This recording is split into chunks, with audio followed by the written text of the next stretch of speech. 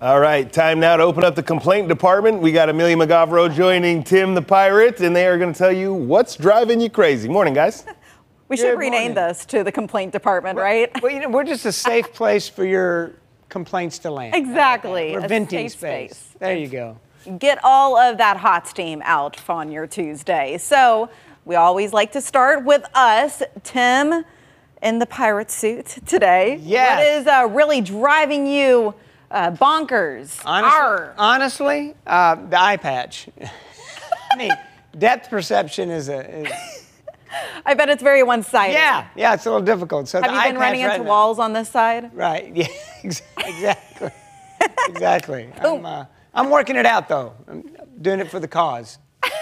Talk like a pirate day. I know. Hey, I like it. You sport it well. Halloween is already here, ladies and gentlemen. You know, that's right. My biggest complaint is going to be my Illini. They lost miserably this past weekend, and they just, they dropped the ball. Literally, 4 interceptions in the game. Yeah. 4.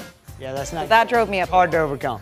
Yeah, hopefully they can turn it around. We have faith. But Gene Becker, he weighed in. He says what drives him crazy is people that have a window seat on the plane but never look out. Why would you sit in the window seat if you don't even use it?